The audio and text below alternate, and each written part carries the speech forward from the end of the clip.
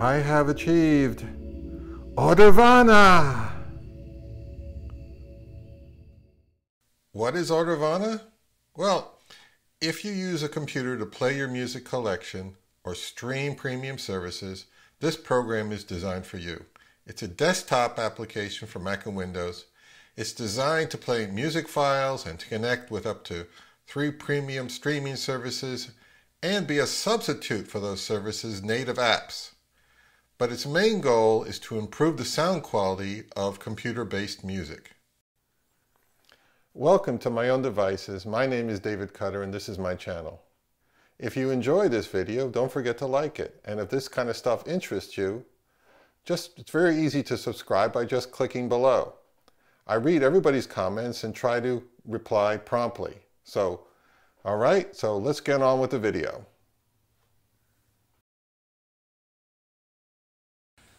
Now, looking for critical reviews of Audirvana online doesn't really help. Most of the ones I found are focused on the technology and features. They say it sounds good and recommend it, but that's pretty much it. I really couldn't find one review that directly compared its sound quality to using the Tidal or Qobuz apps.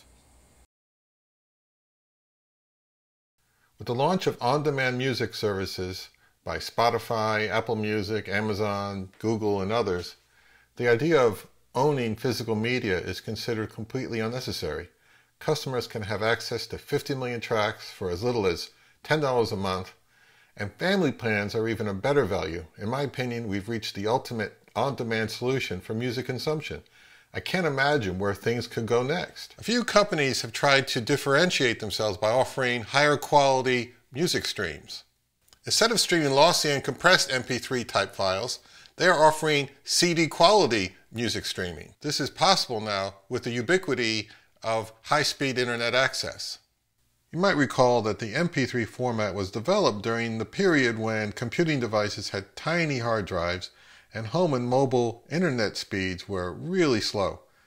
The MP3 format compressed CD files into 1/10 of their original size by cleverly removing much of the data that the program deemed to be inaudible or superfluous.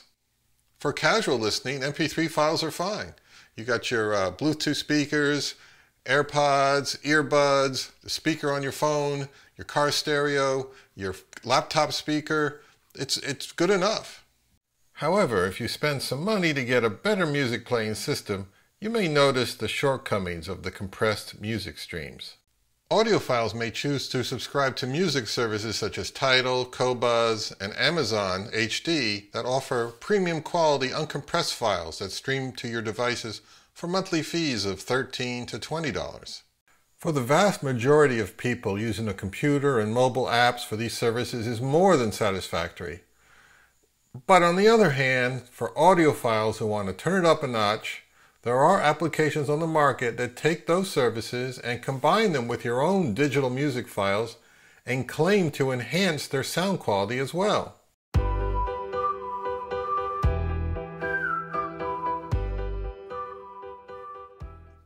Let me make this perfectly clear up front. I am not a digital guru. I am simply an enthusiast who enjoys digital and analog music.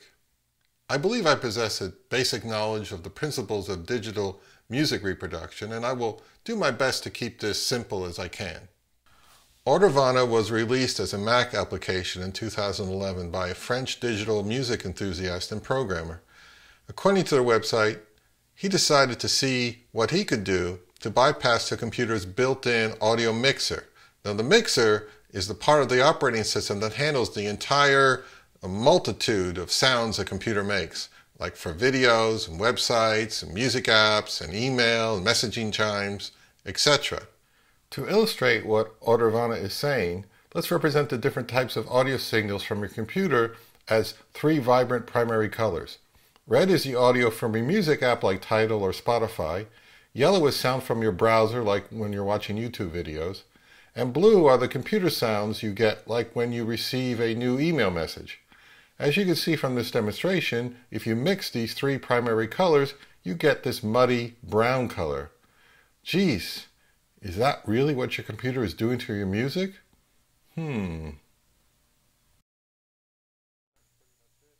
So let's start looking at Audirvana's user interface.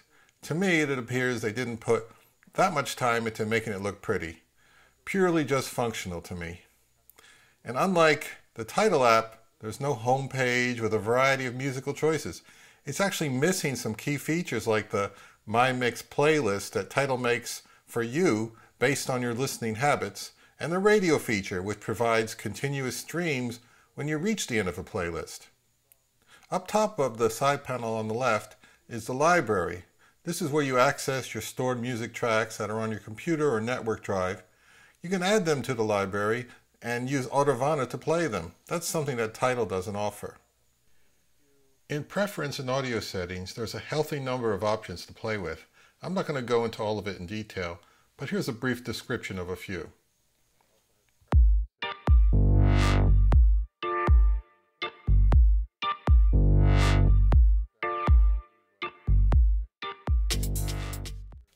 Sys Optimizer is Audirvana's secret sauce that optimizes your computer's resources for best audio playback. You can select standard, very high, or extreme. You can also use these toggles to disable certain background services. I forgot to mention this. You could try it free for 30 days, and if you like it, you can buy a license for $96. This includes a remote control iOS and Android app, and they'll even throw in 90 days free of Qobuz on top. The big question is, does it actually sound better than using the Tidal app on its own? Now, I've done extensive listening evaluations using this list of audio gear. Both Tidal and Audirvana sound good. I'm happy to listen to music using either application. But engaging Sys Optimizer resulted in the music to sound a bit rolled off in the high frequency range. And with Sys Optimizer turned off, Audirvana clearly had more pronounced treble in comparison. I noticed a similar effect when I was listening to the same tracks using Tidal. This brightness was something I noted very consistently. It was most notable in the snare drums, percussion, and cymbals. I wasn't able to discern any big difference in the bass and mid-range with either programs. Do rolled off highs make it sound better? Is Audirvana removing some high frequency glare that the computer is adding into the mix? That's a good question. Personally, I'm finding that I'm using the Tidal app 90% of the time because I like the features that Audirvana leaves out. Perhaps if you own a more revealing higher-end system than mine, you'll notice more dramatic differences. But by all means, give it a 30-day trial, and if you like it, spend the money and support a company that's trying to raise the bar on digital audio.